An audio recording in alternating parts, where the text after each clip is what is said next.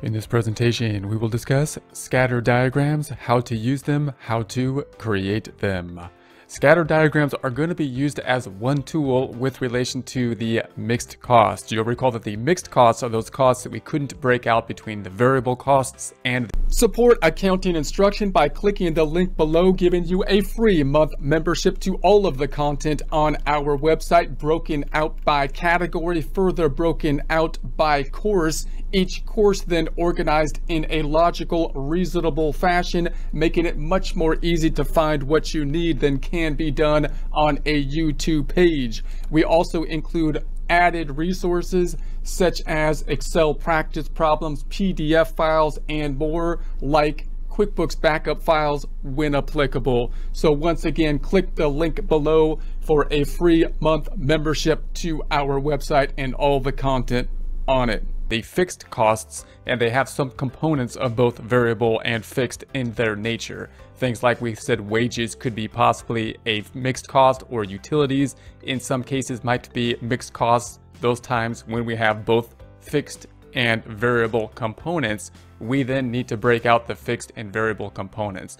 There then is the question, well, how do we do that? How do we think about what is fixed and what is variable? One way to do it is just to plot some points on a graph and think about and look at what those points look like with relation to that graph. So here's some numbers with relation to units produced and utility cost. And this, if we plot these points, if we say, okay, this is January, February, March, units that were produced, and we then graph utilities in relation to it, we can then plot those points. Now, note what we've done here is we have these points in terms of the date. They're in order by date. We could reorder this grouping of number to be in order by units, and we would then see that, of course, as the units go up, then the cost goes up to some degree in some kind of relationship. However, the relationship is not linear in nature. It's a little bit off. It's pretty straight. It's almost a straight line, but it's not completely linear. So this is one that's pretty close to having a nature that we can at least say is going to be a linear type of nature. If we were to graph a line on this, then we could say, okay, here's the full diagram of it. We're just taking these points and plotting these points. This is going to be the dollar amount on the vertical axis. We have the units on the horizontal axis. And of course, you can see at 100, we have 100, and that's at 5,250. And then again, it doesn't go quite in order in terms of the units of production. It's at 190 here, somewhere up here, and then we've got 7,860, 7,860, and then it goes to the 110. But you can see that as we go up in terms of units, we have an increase typically in the dollar amount as well, although the slope is not exactly the same.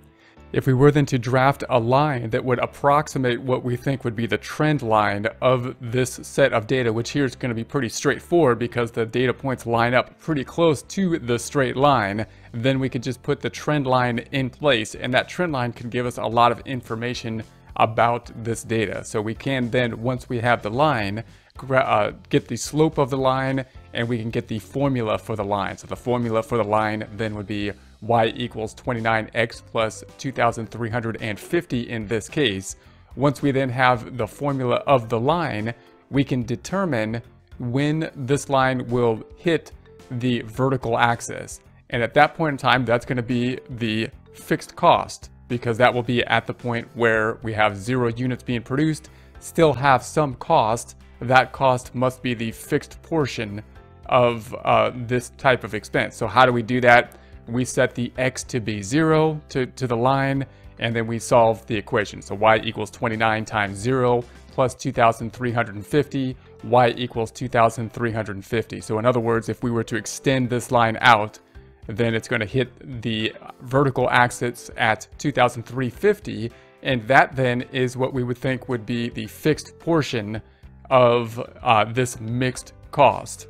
Now, if we were to see a scatter diagram that would be looked a little bit more crazy in terms of where the points line up, there's not so linear in nature, it might look something like this. We might see scatter diagrams that aren't so linear for whatever reason. And we could do the same type of thing. We just happen to have some data that doesn't quite line up in a linear fashion as we would expect. We could look at this detail and try to figure out why that happened. We can try to think about, what's this kind of outlier type of points that we have in the scatter diagram. But if we take that set of data, then we could still do the same process and add our trend line to what we think is the best representation of that set of data. So we're gonna have to say, there's the set of data. We're gonna put a trend line because we need a linear line here. And now it doesn't line up too closely, or it's not approximating or touching all the dots here, of course, but we're gonna still try to create the best line that we can. We could do the similar process with this once we get that trend line. And we will show, if you take a look at the examples, how to do this in Excel. We can plot this, we can make the graph, we can use Excel to give us our trend line, and we can use Excel to help us to get a formula even. Although we can, once we have the line, we can get the formula for a line, which in this case is going to be y equals 27.567. It's not exact, x plus 2617.9. Once we have that, once again, we can take that line and extend it to the vertical axis. We can use that formula to do that. Y equals 28x plus 2618. We could then make x 0 and solve for y, which of course would be 2618. So if we extend this out, then we're going to say this is going to be somewhere about 2618 where it hits the vertical axis.